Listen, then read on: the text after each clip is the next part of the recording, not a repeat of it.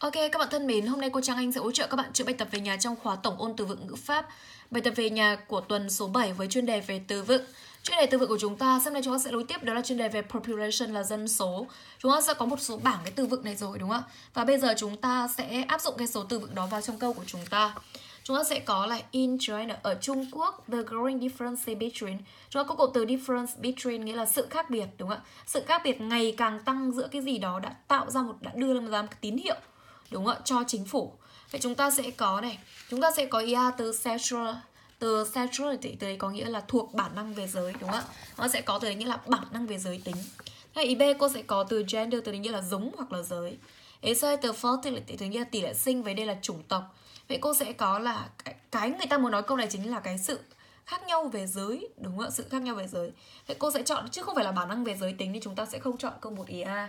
Vậy chúng ta sẽ chọn được câu số 1, đáp án là ý B. Xong câu số 1 chúng ta sẽ chuyển cho cô sang câu số 2 của chúng ta này. According to, theo như cái con số gì đấy gần đây nhất, đúng không ạ? Thì cứ 119 bé trai được sinh ra trong tổng số 100 bé gái. Vậy chúng ta sẽ có từ sau này. Ý A, đúng không? Ý A tới đọc là gì? Cô sẽ có từ sense, tức nghĩa là cuộc điều tra, tổng điều tra. Thế ý B của chúng ta đọc là gì ạ? Ý B mọi xem tiếp này chúng ta cũng đọc tới là censure. Ở trên là sờ, dưới là ở trên là sờ, dưới là giờ, đúng không ạ?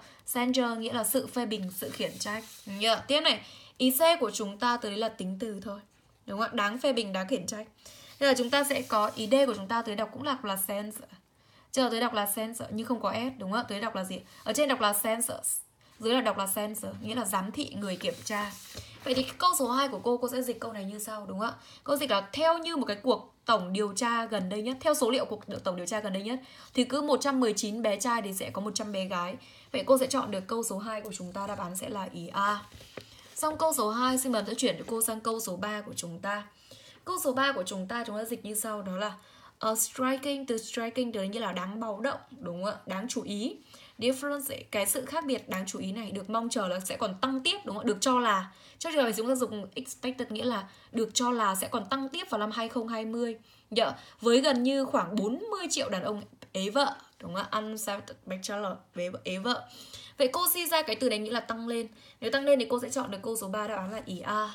Ý B từ decrease là giảm xuống, nó sẽ bằng từ fall, đúng không ạ? Bằng reduce, bằng go down, nghĩa là giảm xuống. Nhớ nhé.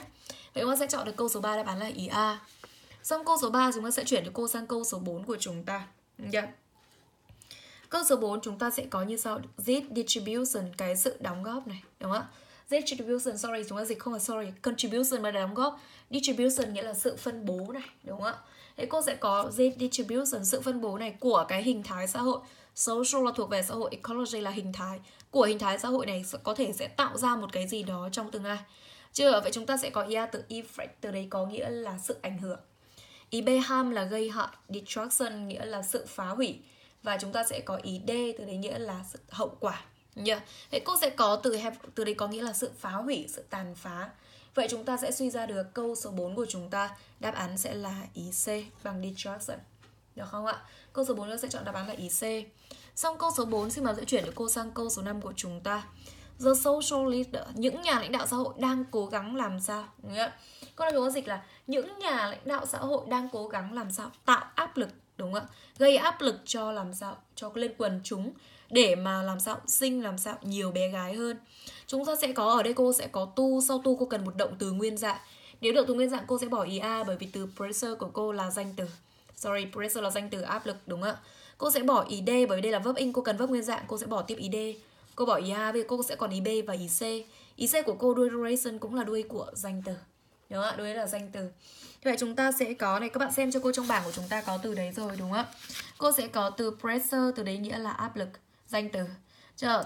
Cô sẽ có từ pressurize, từ đấy có nghĩa là gây áp lực. Thế cô sẽ có từ pressurization, từ đấy có nghĩa là sự gây sức ép, sự điều áp. Vậy nó cũng là danh từ. Vậy ở đây cô không cần danh từ nên cô không chọn ý C. Cô sẽ chọn được câu số 5, đáp án là ý B. Xong câu số 5 xin mời sẽ chuyển được cô sang câu số 6 của chúng ta. Câu 6 cô sẽ có từ government là chính phủ, đúng không ạ? Cô sẽ có cấu trúc, đó là cấu trúc embark on something, nghĩa là bắt tay vào cái gì. Nhờ cụm từ này nghĩa là bắt tay vào cái gì. Vậy cô sẽ dịch là chính phủ đã bắt tay vào những cái chính sách mà làm sao nới lỏng đi, đúng không ạ? Những cái chính sách mở rộng với những cái vô số những cái ưu đãi cho những gia đình mà đẻ bé gái. Vậy cô sẽ có từ sau này, đúng không ạ? Cô sẽ có từ này của chúng ta, đúng không? Incentive. Incentive từ đấy có nghĩa là gì ạ? Nghĩa là những cái ưu đãi. Vậy cô sẽ có, ở đây của cô là danh từ rồi. Vậy trước danh từ cô sẽ cần một tính từ. Nếu cô cần tính từ cô sẽ bỏ ý B. Cô sẽ bỏ ý B vì đấy là danh từ. Thế là bây giờ cô sẽ còn ý A, ý B và ý C. Chúng ta xem cho cô này. Trước này của chúng ta có những tính từ sau. Cô sẽ có từ innumerable, từ đấy có nghĩa là vô số không đếm xuể. Thế cô sẽ có ý, thứ hai của cô sẽ là từ numerable, nghĩa là gì ạ? Numerable nghĩa là có thể đếm được. Và cô sẽ có từ numerate, từ đấy nghĩa là thuộc về số, bằng số. Vậy ở đây cô cần một từ nghĩa là vô số không thể đếm xuể, nên câu số 6 cô sẽ chọn là innumerable. Vậy cô sẽ chọn được câu số 6, đáp án sẽ là ý A. Xong câu số 6 xin mời sẽ chuyển cho cô sang câu số 7 của chúng ta. Những cái sự hỗ trợ về tiền bạc này, về giáo dục miễn phí này, đúng không ạ, bảo đảm về việc làm này, đang tặng cho những bố mẹ mà người mà làm sao sinh cho đất nước những đứa bé gái, tức là Trung Quốc đang khuyến khích là đẻ con gái, đúng không ạ? Thì cô sẽ có từ support của cô là danh từ. Trước danh từ cô cần một tính từ, nếu tính từ cô bỏ ý A. Tiếp nhé, cô sẽ có là hỗ trợ ở vấn đề tài chính cơ, nên cô sẽ chọn đáp án là ý B. Suy ra từ monetary sẽ chính là tính từ của từ money. Vậy cô sẽ chọn được câu số 7, đáp án sẽ là ý B. Xong câu số 7 chúng ta sẽ chuyển cho cô sang câu số 8 của chúng ta. The government, chính phủ đang cố gắng, to be trying to, cố gắng, đúng không ạ? Persuade somebody to do something, thuyết phục ai đó làm gì. Và dịch là chính phủ đang cố gắng thuyết phục những cái người làm sao giảm bớt, đúng không ạ? Bỏ bớt những cái sở thích của cá nhân đi và điều chỉnh hành vi của họ theo cái hành vi cộng đồng, đúng không ạ? Rồi chúng ta sẽ có này, câu số 8 của chúng ta là một câu về từ vựng.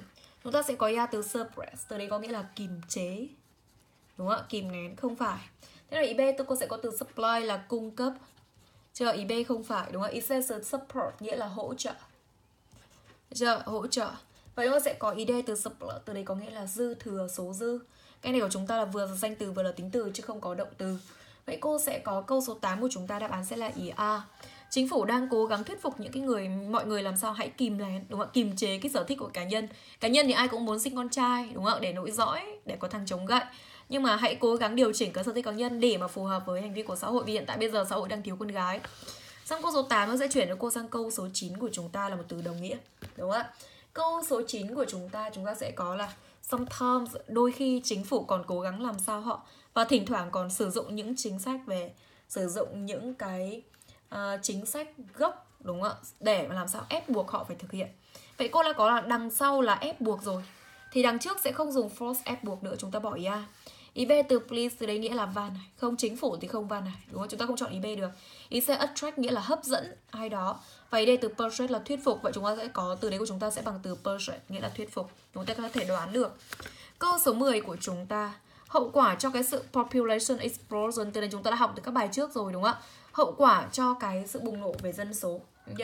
Vậy chúng ta sẽ có này, chúng ta có từ consequence. Nếu như chúng ta có đuôi C ở đây nó sẽ là danh từ hậu quả. Nhưng đây cô sẽ có từ consequent, ở đây từ đấy có nghĩa là kết quả tất yếu của cái sự bùng nổ dân số. Thì chính phủ bây giờ đang làm sao áp dụng cái chính sách là mỗi một gia đình chỉ có một con, đúng chưa? Ngoài ra thì làm sao những cái bào thai mà thêm, addition là thêm, đúng không ạ? Nếu ai mà mang thai thêm, tức là ai mà đẻ thêm 2 con thì sẽ bị làm sao, sẽ bắt buộc phải bỏ mãi mãi, phải bỏ ngay. Vậy cô sẽ có additional của cô là tính từ. Vậy sau tính từ cô cần một danh từ. Cô cần một danh từ. Vậy cô sẽ suy ra được trong 4 đuôi này của chúng ta sẽ có đáp án này của chúng ta sẽ là danh từ này. Chúng ta sẽ có đáp án của chúng ta sẽ là ý A là danh từ. Từ đấy có nghĩa là sự mang thai sẽ là danh từ. Ý B của cô sẽ là tính từ. Và ý D của cô sẽ là trạng từ. Ok các bạn thân mến, vậy là cô Trang Anh đã chữa cho bạn được từ câu số 1 đến câu số 10 rồi. Xin mời em sẽ chuyển cho cô từ câu số 11 đến 20 sang một video khác nhé.